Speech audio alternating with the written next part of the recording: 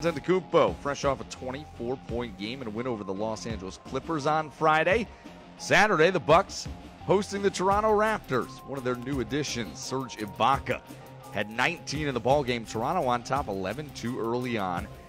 And the Bucks, they started this game a little bit late, as in 2 of 18 from the floor to start the ballgame, including 0 of 8 from downtown, 2 air balls like you just saw right there. And then Greg Monroe missing a wide-open bunny.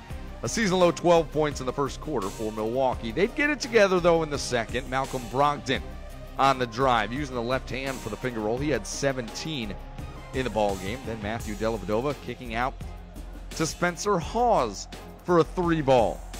Milwaukee regaining a lead and building it, 37-30. Giannis Antetokounmpo, look at him spin baseline and show off the athleticism. The flush is good. Then off the inbounds, Giannis finding Spencer Hawes, and why not? Let the good times roll. Hawes with a circus shot had 14 in the first half. Bucks led by 11 at halftime. DeMar DeRozan on the drive, gets the lay-in, but DeMarre Carroll steps on Tony Snell's foot, rolls his ankle. He would lead the game, a left ankle sprain. Carroll would not return. Bucks taking advantage. Middleton, Khris Middleton, stealing DeMar DeRozan's pass, going coast to coast for the lane as Middleton starting once again for Milwaukee, keeping his minutes above 30 for the third straight game. And then the Greek Freak spinning baseline again, 21 and 10 for him.